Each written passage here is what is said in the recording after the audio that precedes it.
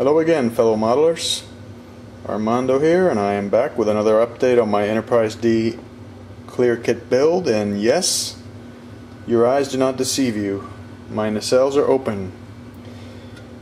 And you probably guessed it, I couldn't stand to have the nacelles and the ship build without any nav lights in the back. Especially since when I looked at the board from Ralph, it provided for navigation lights in the back, and that really upset me. So I set about analyzing ways of doing this. I had suggestions, one from Greville, who suggested creating orifices and closing them with canopy glue and using the ambient light from the inside of the nacelle. And that's okay, I guess. The problem is the light would have been blue, and if I tried to make it white, I would have had to have painted the canopy glue or little light bits that I put there in yellow so as to create white light, and I wasn't willing to do that. So I began to analyze ways of taking these things apart, and I got lucky because I'd noticed a couple of days ago that the starboard nacelle actually needed to be glued more firmly because it had not cured completely, so I was able to simply pop it open without too much of an issue. The port nacelle was another story. I asked Chris Whitford about the freezing technique, and he explained you put it in the freezer for 2 hours and then you go and pop the joints, and that's exactly what I did. After 2 hours I took it out. It was sitting like this, and I took a screwdriver, put it in here, and twist it, and lo and behold, it simply popped very easily. So with minimal damage to the structure of the ship or anything, I've been able to open up both nacelles, and now I'll be able to put my nav lights in and I'll be happy. So how will I do it, you ask? Well, the kit that Ralph sends provides tiny LEDs.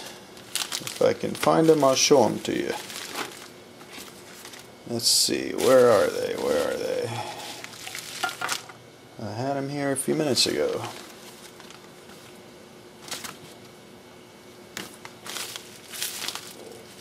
Here we go. So he provides 6 tiny LEDs. These are, I think these are 1.5s. I'm going to test them out to see what the color is, but I believe they're going to be warm white, which is what they should be from the shots of the ship that show the nav lights. These are small enough that I can probably poke them through and use them as the nav lights, but I'll have to see. I believe I have some parts left over from my NX01, and yes I do, which might be serviceable for that. If not, I'll figure something out with some transparent sprues. I'll look through my stash there. But basically what I'll do is I'll drill a hole somewhere here and here. Careful with the wires, obviously. I'll put my either LEDs or transparent sprues there, glue the LEDs, and then I'm going to have to rewire the whole thing because obviously I can't get new wire through. Now the way I wired this is this blue strip had a pair of wires that fed it and went down this way, and the red LEDs for the Bassard collectors had their own pair of wires which fed them and exited through here. So what I will do is I will cut these wires and then wire both strips into one of the pairs in parallel, leaving me with a free pair that I can now use to wire both LEDs in parallel. Sounds simple, right? Well, the issue is going to be I don't have a lot of wire here, but I guess I'll solder it and put some shrink wrap on it to protect it and insulate it, otherwise I might get shorts in there. And I'll do the same with the other side.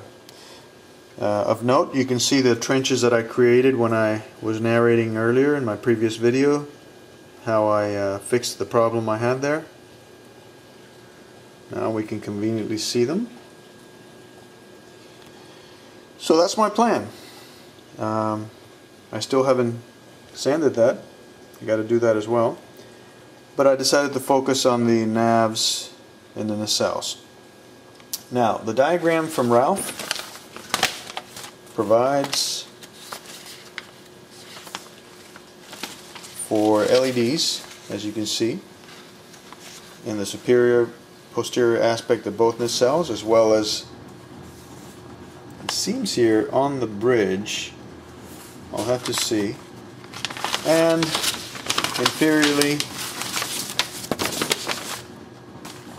2 LEDs posteriorly, but nothing down here. But I have seen in several shots of the ship that it has a nav light here as well, a strobe nav light.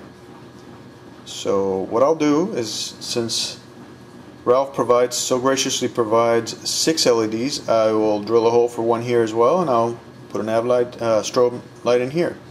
Now the only question that remains is, does this ship even have red and green navs on the sides? I don't believe it does. I'll go back to my shots of the ship and check it out to make sure. I think it just has these 2 red and green lights back here. I don't believe. I'll have to go back and see. But at any rate, there's no provision on this board for blinking red and green navs, so we'll be doing the strobes. Anyway, I, as usual, complicated my life by adding another layer of work to this, but I guess I'm just obsessive compulsive about it. I'm just glad I was able to pop these 2 things off without too much of an issue. It was actually rather easy. So that's my progress so far, and I'll keep you up to date. Talk to you later. Okay, I'm back, and I've gone ahead and drilled the holes in the nacelles. As you can see,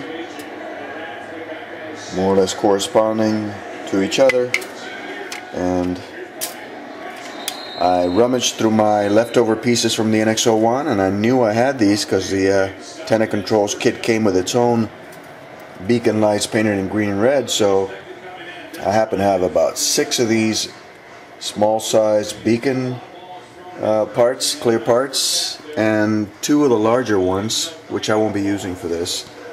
I've already fitted one in here. Now I'll push it in some so it doesn't look too out of proportion in the nacelle, but that should do the trick very nicely. So I'll glue them in, and then I'll get myself some probably 3mm LEDs, and I'll glue them in place and block them off with some black paint probably, or white paint, so that they don't bleed onto the chiller grills.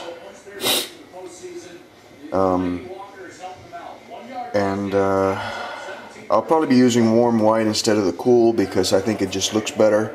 I'll save the cool whites that came with the kit for possibly the Iron Man model that I'm thinking of doing. Anyway, I'll be back with more details after I've glued all these in. Okay guys, I'm back, and I have the 4 beacons in place. And show them to you. There. And there. And I sanded them down on the top so that they have a more dome-like appearance and not so pointy.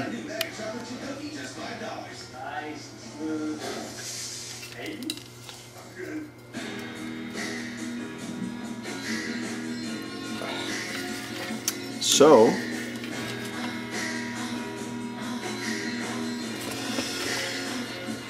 next step is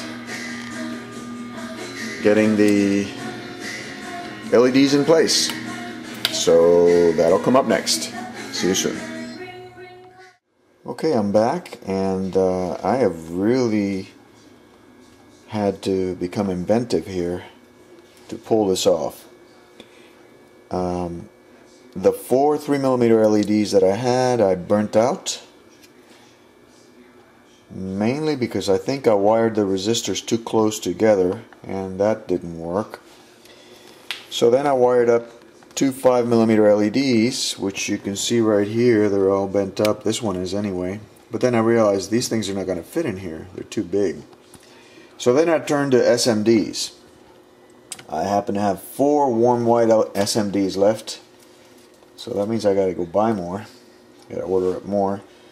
Here are the other 3. These things are tiny and they are very bright.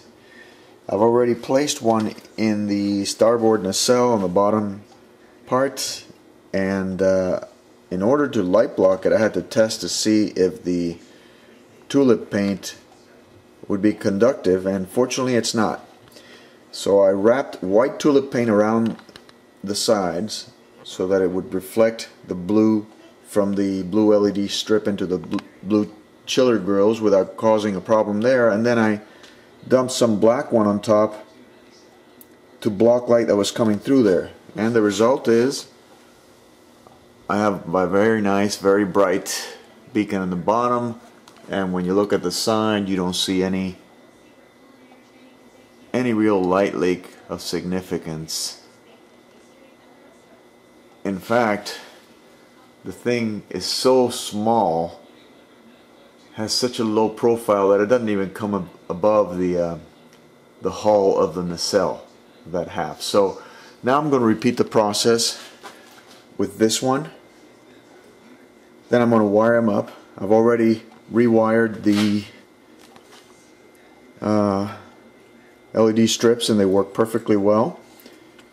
I wired the red and the blue LED strips in parallel and put them through a pair of these wires. These tapes are no good. I'm taking them off. I'll probably try and use some shrink wrap to get this insulated. And now I have these two that I'm going to hook up the 2 SMDs to. Now the good thing about the SMDs is they have resistors built in, or chips anyway, so I don't have to worry about that, and that's even more space savings for me. I'm glad I thought of this towards the end. I'd forgotten I had these things, otherwise I wouldn't have been able to do this. So that's what I'm doing. More to come later. Okay, here's the next SMD. As you can see, they're very bright. Let me turn off the power so you can see it off.